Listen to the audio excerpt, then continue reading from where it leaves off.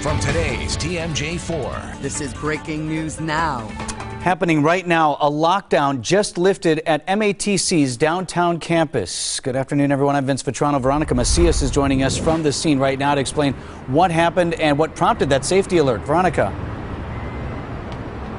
Good morning. Yeah, that lockdown was lifted at 10 o'clock this morning. Milwaukee police being called out here at about 9:30 this morning. And Milwaukee police tell us that they know two subjects were having an argument outside of campus.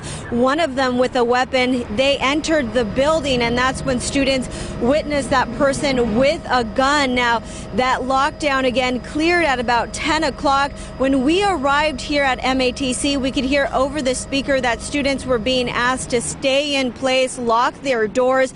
A lot of the students didn't know what was going on. In fact, a lot of us telling us that this was just a drill. But again, Milwaukee police confirming that, in fact, there was a subject with a gun here earlier at MATC. They did not say whether that person was taken into custody. The good news today is that everybody here is okay.